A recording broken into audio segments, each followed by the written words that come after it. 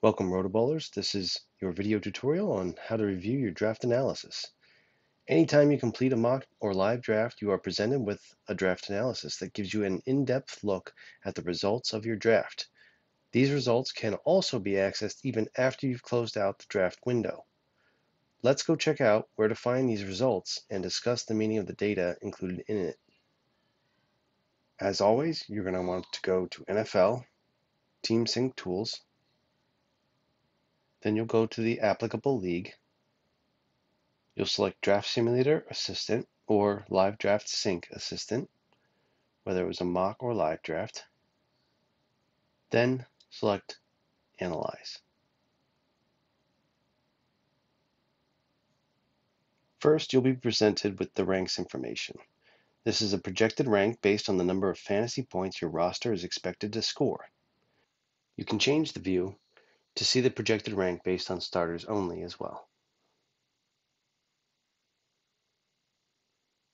The Results tab gives you a detailed view of where the projected fantasy points are coming from based on category.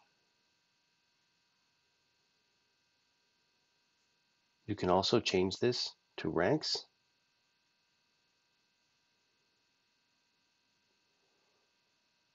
and also by starters. The Breakdown tab presents the same data but in a different way. In this section, the data is laid out by position rather than by category.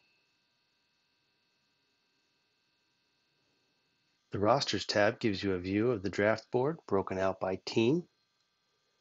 You can see that the color coding is red and green. The color coding reflects comparison of the player's draft value grade compared to other players at that same position.